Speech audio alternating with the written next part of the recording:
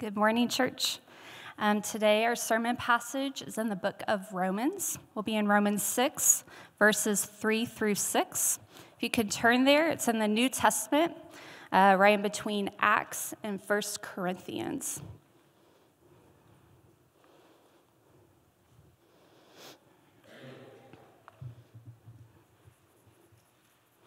All right, Romans 6, verse 3. Do you not know that all of us who have been baptized into Christ Jesus were baptized into his death? We were buried, therefore, with him by baptism into death, in order that just as Christ was raised from the dead by the glory of the Father, we too might walk in newness of life. For if we have been united with him in a death like his, we shall certainly be united with him in a resurrection like his. We know that our old self was crucified with him in order that the body of sin might be brought to nothing, so that we would no longer be enslaved to sin.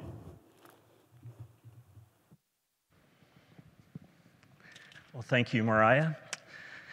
Well, this morning, we are continuing, as I mentioned in our call to worship and welcome this morning, our sermon series we began last week on the church. And so I mentioned this last week. This is different from what we normally do. We normally just preach through books of the Bible. But at the beginning of this year, really from first Sunday last week until Sunday before Easter, we're preaching more of a topical series on the church. And so many of you have probably heard the name Charles Spurgeon. He was a 19th century preacher in England, and he once referred to the church as this. He referred to the church as the dearest place on earth. Like, just think about that. Like, where's your favorite place on earth? Like, think about that. Like, have that image in your mind. Where's the dearest place on earth to you? Your special favorite place that fuels you and gives you life and fuels your affections. Where is that? So for some of you, I know you, it's the mountains, right? For others of you, it's the beach. Like, for others of you, it's maybe a certain coffee shop or certain park or a certain city, major city, or a certain country overseas. Or for some of you, it might be like Arrowhead Stadium. Right? Like, show of hands real quick. Don't be shy. I know who you are. If you were at the game last night.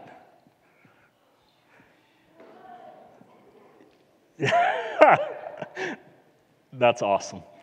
So, 25 years ago, I would have been there, but not anymore. All right, these are all special places, and I'm not here to like downplay or minimize any of these places. I kind of have my special place as well. But for Spurgeon, the dearest place on earth was right here, the church. And here's why. He goes on to write. It's because he says, nothing in the world, the reason that the dearest place on earth is the church, he says, is because nothing in the entire world is dearer to God's heart than his church. And like, that's true. That's true. Like, think about it, right? Think about just how precious and valuable and dear the church is to God. Think about that. The church is Christ's bride. The church is God's temple that God dwells in by his Spirit. The church is Christ's family, or Christ's body. The church is God's family. The church is a holy nation, a chosen people, a royal priesthood, a people for God's own possession. The church is God's inheritance. The church is the pillar and buttress of the truth. Like, Jesus spilled his own blood. Jesus died in order to purchase and obtain the church. The Bible says that the glory of God is displayed through the church. The Bible says in Ephesians 3 that the wisdom of God is displayed through the church. And so get practical, like wrap your mind around that. What that means is that every time that we gather together as a church on Sunday morning, that this is what we're walking into. Like this is what we're walking into. This is who we're gathering together with. We're walking into God's temple. Like not this building, it's not God's temple. We're God's temple. Every time, think about the Old Testament temple, right? Every time we're walking into church on Sunday morning to gather together with God's people, we're walking into God's temple. We're gathering together with Christ's bride. We're gathering together with Jesus' body. We're gathering together with God's family, God's chosen people. We're gathering together and walking into God's inheritance. We're walking into and gathering together with a royal priesthood. We're walking into and gathering together with a holy nation. In other words, we're walking into and gathering together with the dearest place on earth. And the reason it's the dearest place on earth is because there's nothing more precious, more valuable, and more dear to God's heart than His church. And since that's true, it's really, really important that we get church right. That we're not sloppy with how we do church and how we define things and how we do things like baptism and the Lord's Supper and membership and discipline and evangelism and discipling, and that we're not sloppy in those things. We're not loose with those things.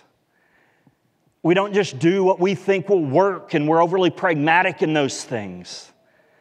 Instead, if the church is all of these things, if the church is the dearest place on earth, the most precious, valuable, dearest thing to the Lord, it's really, really important that we get church right. And that we come to this word and let this word to define for us what the church is, who the church is, what a church does, how a church does those things, how a church is structured and organized, how a church is led, how a church is governed, what the essential elements and characteristics and traits of a biblical, healthy church are. And that's what we're trying to do in this series. And so then, if you were here with us last week, you know we began this series with the most basic of all questions when it comes to this whole idea of the church. And that question was the question of who is the church? In other words, who does the church consist of? Who makes up the church? And if you remember, we answered that question by looking at the Old Testament book of Jeremiah, chapter 31, in which God promised to make a new covenant and establish this new covenant people, this new covenant community. And in Jeremiah 31, what we saw is that the church is God's new covenant community. And we saw that this new covenant community consists exclusively and solely of regenerate, believing Christians who've been saved and fully forgiven by Jesus by faith. This morning then, in week 2 of this sermon series, we're going to be looking at now what the Bible is going to describe as the identifying mark or the identifying sign of this new covenant community, the church. And the identifying mark or the identifying sign of this new covenant community, the covenant sign of this new covenant community, is baptism. Now I know when some of you hear that, like I know, you're like, okay, a sermon on baptism, great. I get that. Like most of us in this room, I think are very familiar with baptism. Like baptism is something we're familiar with. Baptism is something we're used to. We've read about baptism. We studied baptism in the Bible. We saw baptism last week. Many of you have been baptized, so you're very familiar with baptism. But just think about this for a minute. Like, let's be honest. If we were all honest, like baptism's kind of weird, isn't it? Like imagine you don't know anything about baptism, right? Nothing, you don't know anything about baptism. And then you just show up last week without having any frame of reference or idea of baptism, and you see these two people in this baptistry, you think it's cold outside, that water in the baptism was 100 times colder than outside. And I'm dunking Lauren into the water and lifting her back up. And you don't know anything about baptism and you see that. You're like, what are they doing? Like, what? I was just coming to church and some guy's taking somebody else and dunking them in water and bringing them, like, what's that all about? Like, that's weird, right? Like, that's really, really, really weird. I know we're accustomed to it, but it's weird. Like, why? So then why do we do that? Like, why, when somebody professes their faith in Christ, are we like, where's the water? And we dunk them in there and we bring them back up real quick. Why do we do that? That's odd. Well, that's a great question. And that's one of the questions we're going to be answering during this sermon series, or this sermon this morning.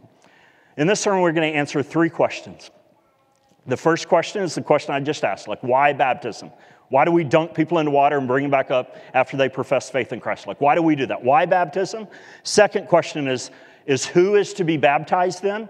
And the third question then is how should a person be baptized? So why baptism, who is to be baptized, and how should a person be baptized? And after we answer those questions, then we're going to talk about, just this in your handout, but just three takeaways. Like, what do we do in response to this? How do we respond to the answers to these questions regarding baptism? So let's start with question number 1.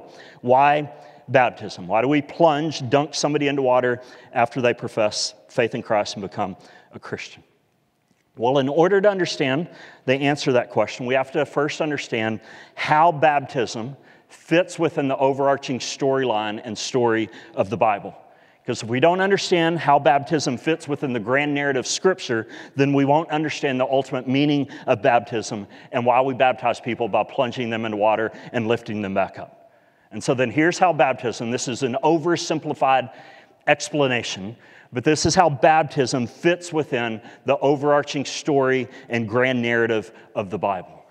Is that when we look at the Bible, in the story of the Bible, what we see is that throughout the biblical story, there's this continual pattern or theme of God saving His people by bringing them safely through the waters of judgment. In other words, as you go throughout Scripture, we see that water is a symbol and a means all throughout Scripture of God's judgment against sin. And over again, we see this pattern of God rescuing His people and saving His people through the waters of judgment. And so then think about this. I'll give you some examples. Think about this. Think about the beginning of the Bible and the book of Genesis. In the very beginning of the Bible, God creates the world. And soon after He creates the world, then man rebels against his Creator. Man sins, man falls. Mankind and the entire world then spins out of control, deeper and deeper into depravity, deeper and deeper into sin and wickedness. As a result, then, how does God respond?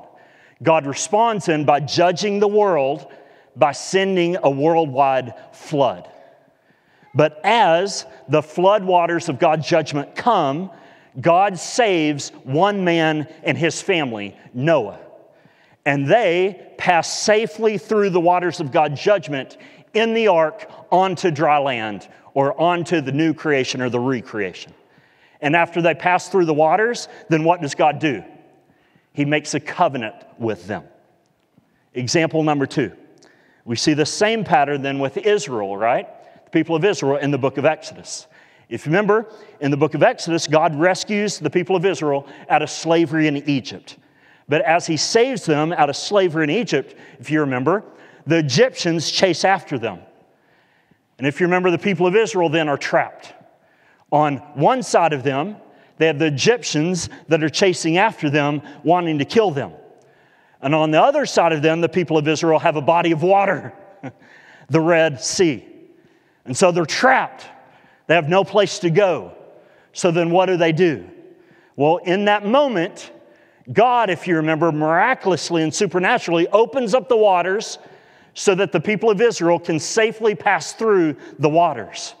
But after they pass through the waters, the Egyptians, if you remember, go chasing after them, and God relents and God lets His waters of judgment swallow them up, and He drowns and kills all the Egyptians. And so again, don't miss it. What's going on here? The same thing that happened to Noah happened to the people of Israel here in Exodus. Once again, you have God's chosen people being saved. How? By passing through the waters of God's judgment to a new creation for the people of Israel, which was the promised land, the land that they had been promised. And do you remember what God did with Israel after they passed through the waters? He did this very same exact thing that he did with Noah. He made a covenant with them. So the example of Noah and the example of Israel then are ultimately meant to point us to Jesus. And the reason we know that is because when we get to Mark chapter 10, when Jesus speaks about his death on the cross, he says that on the cross he's going to drink the cup of God's wrath and be baptized. When he uses the word baptized or baptism there, he doesn't mean that he's going to be plunged into water on the cross. Instead, he means that he's going to be plunged into the waters of God's wrath when he drinks the cup of God's wrath, and he's going to be plunged into God's waters of judgment on the cross. It's in this way then, when Jesus dies on the cross, that the same waters of God's judgment that were poured out on the world in Noah's day, and the same waters of God's judgment that were poured out on the Egyptian army in the Exodus, the same waters of God's judgment were poured out on Jesus on the cross. He was baptized. He was plunged into. He was dunked. He was immersed into the flood waters of God's judgment on the cross. But guess what?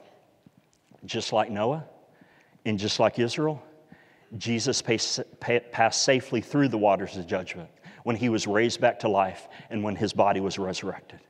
And his resurrection then served as the first fruits of the new creation that was to come. And his death and his resurrection then ushered in a new covenant with all those who would place their faith and trust in him. So then this right here is why we dunk people into water and bring them back up after they profess their faith in Christ. We do that because when we place our faith in Jesus, then we're united with Jesus in his death, burial, and resurrection. Meaning when Jesus was plunged into the waters of God's judgment on the cross, our old man, meaning who we were before our conversion, who we were before faith in Christ, our old man was plunged with him and died. And when Jesus passed through the waters of God's judgment in his resurrection, then we safely passed through with him as we were spiritually raised back to life and born again and became a new creation and a member of the new covenant. And so then this right here is what baptism is a visible picture of. That baptism is a picture of how we as believers have safely passed through the waters of God's judgment in Christ. That when we lower somebody into the water, it's a picture of them being plunged into the waters of judgment with Jesus in his death, and their old man, their old self, who they were before their conversion, dying with him.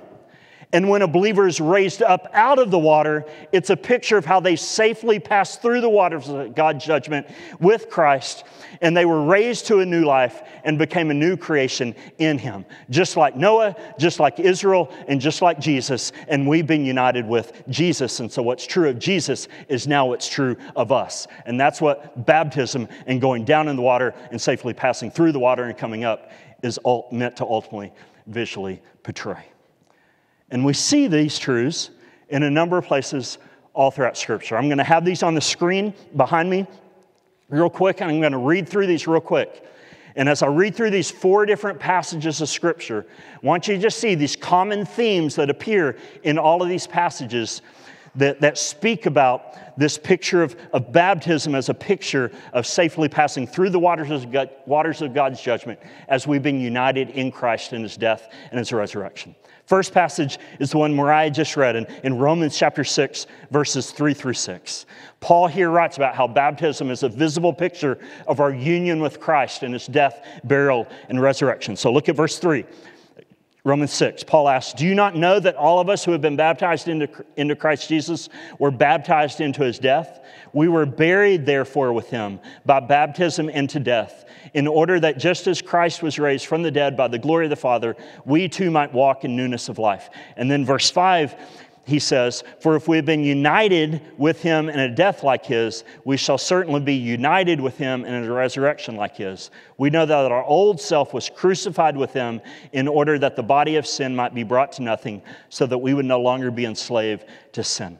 Paul repeats that same exact theme a few books later in Colossians chapter 2, verse 12. In Colossians 2:12, Paul says, "Having been buried with him in baptism, in which you were also raised with him through faith in the powerful working of God who raised him from the dead." Few books later then, we get to 1 Peter chapter 3. And in 1 Peter chapter 3, Peter is going to connect our baptism with Noah being safely brought through the waters and through the flood waters of God's judgment. So 1 Peter chapter 3, starting in verse 20, Peter writes, "When God's patience waited in the days of Noah, while the ark was being prepared, in which a few, that is 8 persons," here it comes, "were brought safely through water," the waters of God's judgment, "baptism," which corresponds to this, now saves you, not as a removal of dirt from the body, but as an appeal to God for a good conscience through the resurrection of Jesus Christ. And then the final one is 1 Corinthians chapter 10, verses 1 and 2. Paul here is speaking about Israel passing through the Red Sea, and he speaks about Israel passing through the Red Sea. He refers to that as a baptism. He says in 1 Corinthians chapter 10, verse 1, "For I do not want you to be unaware, brothers, that our fathers were under the cloud, and all passed through the sea," the waters of God's judgment, "and all were baptized into Moses in the cloud and in the sea." So there's a whole lot more that can be said about all 4 of those passages that we don't have time to get into. But what I want you to see here is that baptism isn't just some random thing that all of a sudden popped out of nowhere. I think we'll dump people into water and lift them back up. Instead of baptism, it's the ongoing pattern of Scripture. It fits the ongoing pattern of Scripture of God saving his people by bringing them safely through the waters of God's judgment. That's what he did with Noah. That's what he did with the people of Israel in the Exodus. That's what he did with Jesus in his death and his resurrection. And since we're united with Jesus by faith, then that's what our baptism symbolizes. That's what happens to us. And that's what's visibly portrayed when we're baptized as well. So that's the meaning of baptism and why we dunk people into water and how it fits within the overarching storyline of Scripture. Which then leads to question number 2. Who should be baptized then? If this is the meaning of baptism and what baptism signifies, then who should be baptized? And as many of you know, that question is a hotly debated question that's been hotly debated for centuries now. There are some who would believe that baptism is solely for believers. Meaning you should only baptize those who are true, genuine believers, who've been converted, who've been born again. And so this is known as believers' baptism. This is what we practice and believe in as a church.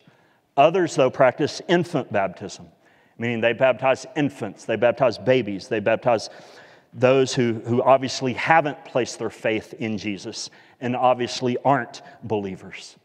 And so the obvious question then is, okay, which one is right? Well, if we're answering that question and giving my understanding of what the Bible teaches and our church's understanding of what the Bible teaches when it comes to that question, let me say this, preface everything I'm about to say with this. This isn't a salvation issue.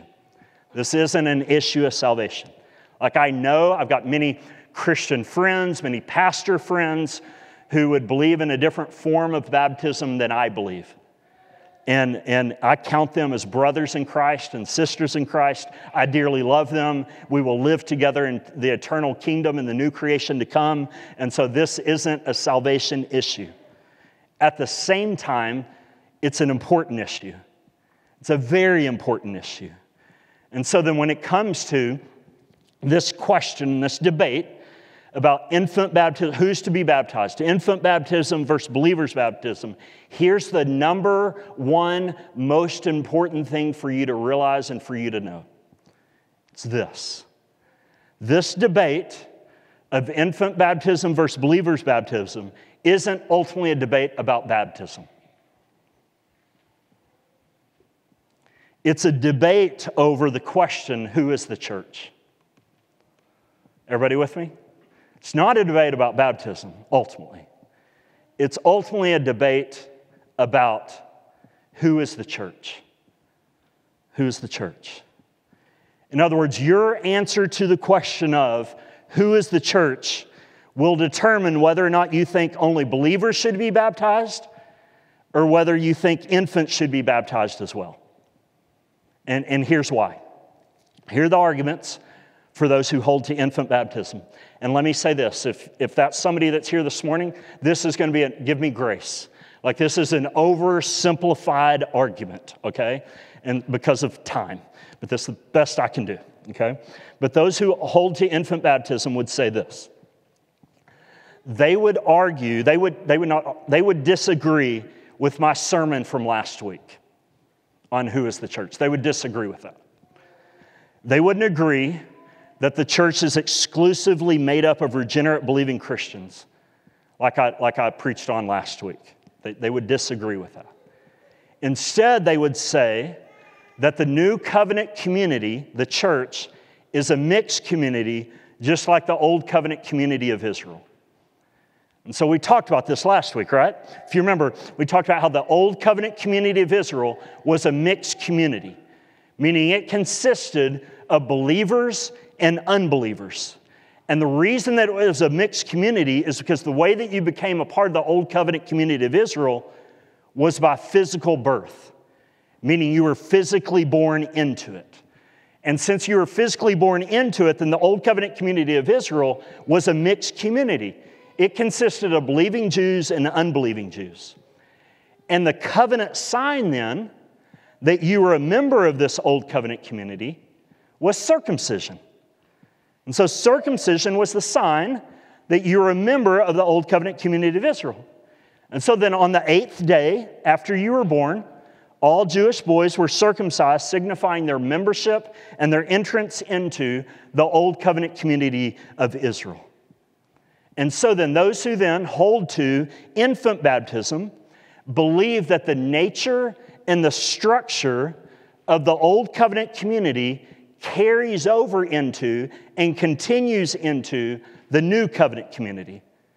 That the new covenant community is a mixed community as well, that you are physically born into. It consists of Jew and Gentile believers and their children. The main difference, though, is that the sign of the new covenant has changed. The sign of the new covenant isn't circumcision anymore like it was in the old covenant. The sign of the new covenant now is baptism. And because of that, then, infants of believing parents are baptized, signifying their membership and entrance into the new covenant community, the church. Now, it's important to catch this. That doesn't mean, then, that these infants and children are saved and regenerated. It just means that they're members of the new covenant community, just like infants and unbelieving children were members of the old covenant community, being able to enjoy the privileges and the blessings that come with being a part of that community, like hearing God's word, being a part of the fellowship of God's people, and things like that. Again, that's an overly simplistic explanation of the argument for infant baptism, but that's the main essence of the argument. So then, what then is the argument for believers' baptism, like we practice as a church? How would we respond to the arguments of infant baptism? Well, the arguments for believers' baptism, we would first of all say that, and you see this on your handout, that the new covenant community of the church is not a mixed community of believers and unbelievers. Instead, the church consists exclusively of believers. And so then this was a whole sermon, right? If you were here last week from Jeremiah chapter 31. So if you have any questions regarding that statement, listen to the sermon from last week from Jeremiah chapter 31. But the reason the church consists exclusively of believers is because we believe that the way that you enter into and become a member of the new covenant community isn't by physical birth, like in the old covenant community, but it's by spiritual birth, by being spiritually reborn in Jesus. And the sign then that signifies that you've been spiritually born into the new covenant community and you become a member of the new covenant community isn't circumcision like in the Old Testament. Instead, it's baptism. That baptism is the covenant sign that you've entered into and belong to the new covenant community of God. And so do you see what both groups then have in common? Do you see what both groups have in common? Both groups, those who practice infant baptism, those who practice believers' baptism, both believe that baptism is the covenant sign that someone has entered into and belonged to the new covenant community. The question is, who is the new covenant community? That's the main difference. Those who practice infant baptism say the new covenant community is a mixed community of believing parents and their infants, unbelieving and their unbelieving children. That's why they practice infant baptism, baptize infants. While we who practice believers' baptism would say the new covenant community is a regenerate community consisting only of believers. You're not physically born into it, you're spiritually born into it. So that's why we only baptize Christians who've been spiritually born again. Which is also why we require believers' baptism by immersion as a requirement for membership in our church. Like at times, this is a good question, but at times we get the question a lot, like, why is baptism a requirement for membership at Cross Fellowship Church? Why is that? And that's a great question. It's a really good question. The answer is pretty simple, though. And the answer is because we're a new covenant community. We're the new covenant community. And the sign of the new covenant community is baptism. Like, that's the answer. That just like the sign of membership and entrance into a membership in the old covenant community was circumcision, so the sign of entrance into a membership in the new covenant community is baptism. And just like it would have been unheard of and just completely unthinkable for a member of the old covenant community not to have the covenant sign of circumcision, so biblically speaking, it would have been completely unheard of and unthinkable for a member of the new covenant community not to have the covenant sign of baptism. And not only that, but just like it would have been unthinkable and unheard of for a member of the old covenant community not to have safely gone through the waters of God's judgment, so it would have been completely unheard of and unthinkable, biblically speaking, for a member of the new covenant community not to have gone safely through the waters of God's judgment in baptism. Like, this is why in Ephesians chapter 4, verse 5 and 6, Paul says, he writes these words. He says, one Lord, one faith, one baptism, one God and Father over all. Like, why does he say that? Because these are the things, the essential elements that the body of Christians, the church, believe in and what unites them together. We all have the same Lord. We all have the same faith in Jesus. We all worship the same God and Father. And we've all been baptized. One Lord, one faith, one God of all, one baptism. And so then I can't necessarily, I think I could, but I can't necessarily point you to a chapter and a verse that says baptism is a requirement for membership in a church. And the reason I can't is because it was just a given. It was just a given. If someone repented of their sin, placed their faith in Jesus, became a part of the new covenant community, they were given the sign of the covenant. They were baptized and became a part of the church. They were marked with the sign of the covenant. They pretty quick after that passed through the waters of baptism. And so biblically speaking, I know practically and functionally this isn't true in terms of how this practically fleshes itself out. But biblically speaking, in the Bible knows nothing of the category of an unbaptized Christian because that person didn't exist in the Bible. And so then these aren't all the reasons, but these are some of the reasons why believers' baptism by immersion is a requirement for membership in our church. And that's who we believe, biblically speaking, is to be baptized. Which then leads to question number 3. And question number 3 is this: how should you be baptized? If that's why should be baptized, who should be baptized, and third and finally, how should you be baptized? Again, this is a question that's hotly debated throughout the history of the church. Some churches sprinkle. Kind of wish we would have done that last week, but I almost changed my theology about it. No. Some churches pour, right? Like pour over your head. We dunk people into water and bring them back up out of the water. So what's the right mode of baptism? And does it really even matter? Like, are we just arguing about semantics and how much water? You just want to use this water? You want to use all this water? Like, is that what this debate? But no, this is really important. And so we as a church believe that the biblical mode for baptism is immersion, submerging somebody into water and bringing them up out of the water as opposed to sprinkling or pouring. And there's 3 reasons why, and I'm going to hit these really, really quick for the sake of time. The first reason is because the Greek word baptizo, which is translated in English as baptize, means to submerge, dip, plunge, immerse. And so, in other words, this is just what the word baptize means. It means immerse, plunge, something or someone. It's just what the word means. So one of the reasons why we practice baptism by immersion or plunging or submersion is because that's what the word baptize means.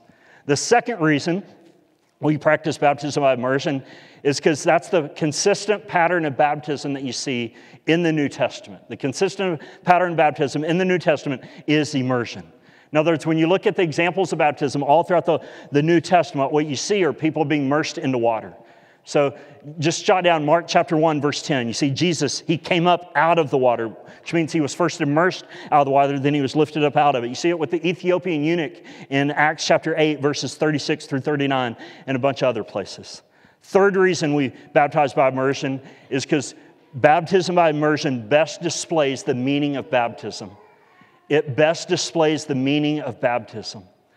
In other words, if baptism is the picture of how God saves His people by bringing them safely through the waters of judgment, then baptism by immersion best symbolizes that picture, that meaning. Or if baptism is a picture as well of our union with Christ and His death, His burial, and His resurrection, then baptism by immersion best symbolizes that meaning rather than sprinkling or rather than pouring. And this is really important. Like, God takes His symbols really seriously.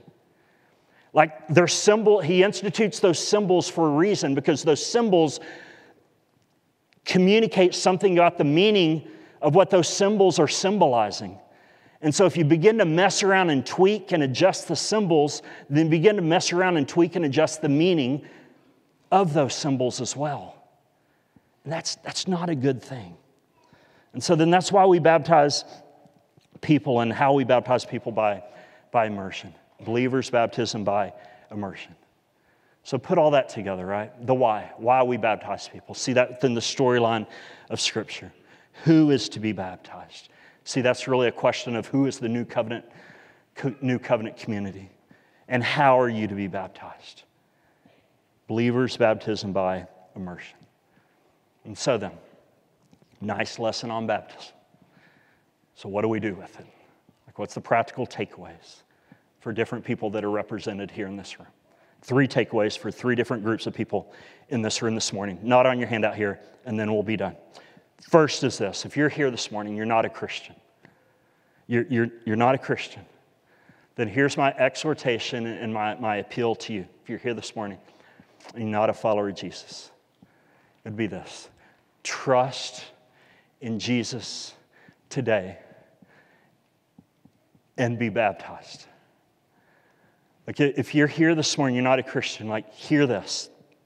Right now, the waters of God's judgment are hovering over you, ready to be unleashed. because of your sin and your rebellion against the Lord. Those same waters of God's judgment that flooded the earth in Noah's day, the same waters of judgment that consumed and drowned and devoured the Egyptian army in the Exodus, the same waters of God's judgment that were poured out on Jesus on the cross, those same waters of judgment are hovering over you. And if you died right now, then they'd be unleashed and you would drown in the flood of God's judgment against you. The good news, though, is that God made a way for you to safely pass through those waters of judgment that you deserve for your sin. And that way that He's provided for you is Jesus. That if you trust and believe that Jesus lived the perfect life you could not live, He died the substitutionary death that you deserve, He was plunged in the waters of God's judgment for you and safely passed through them in the resurrection, then if you trust and believe that that's your one and only hope for being rescued and saved from the waters of God's judgment that you deserve for your sin, then He will save and rescue, and you will safely pass through the waters of God's judgment as well. Not because you're so cool and good and religious, but because you're united with Jesus. And He safely passed through them as well. And so then if you don't know Jesus in this way this morning, my appeal to you would be trust in Jesus by faith here this morning. And then come talk to me or come talk to Jared about what it means to be baptized. Second takeaway then is for those who are Christians here this morning and have never been baptized as a believer by immersion, like I've described here this morning. Like if that's you this morning, then I think you know what the exhortation is. Be baptized. Be baptized. Like after the service, come talk to me, come talk to Jared about what next steps, like what will it look like for you to be baptized in this church. But be baptized. And then third and finally, if you're here this morning, you are a Christian, and you already have been baptized as a believer by immersion, then what's the takeaway for you? The takeaway is this. Let all that we've seen this morning elevate your view of baptism and the importance of baptism. It's not just a hoop to jump through. Let it elevate your view of baptism and the importance of baptism. Secondly, let it cause you to just rejoice. Let it cause you to worship. Let it cause you to reflect on how God, by His grace, has safely rescued you through the waters, just like He rescued Noah and Israel, and just like He rescued Jesus. And let all this then compel you to go out and share the gospel with others so that they can be rescued and so that they can safely pass through the waters of God's judgment as well. And as you share the gospel with them, as some may come to believe and trust in Christ, then urge them to be baptized and to visually symbolize and portray what's happened to them by being dunked into the water and being raised again, demonstrating their union with Christ in His death, burial, and resurrection as He was plunged into the waters of God's judgment, conquered and was raised, safely passing through those judgment waters for our sake. Let's pray. Lord, thank You for Your goodness. Thank You for Your grace. Lord, we pray, just thank You for Your symbols in Scripture, that You just don't make them up on the fly. They don't just pop out of nowhere because just some random shove people into water and raise them back up. But Lord, help our understanding of baptism be informed by just the entire story of the Bible and the continual pattern and theme that we see, that this is how You rescue people. You bring them safely through the waters of judgment. And thank You for how You've done that in Christ for us, that He is our representative, and that through faith now we are united with Him. And we get the opportunity and the privilege to visualize that through water baptism, believers' baptism by immersion. Pray that there's anybody here this morning that needs to be baptized, or anybody here this morning that doesn't know You, and in Jesus and placing their faith in Him like we've talked about. Pray that you would use your word and the things that were said in their hearts. Thank you for Jesus. It's in His name we pray these things. Amen.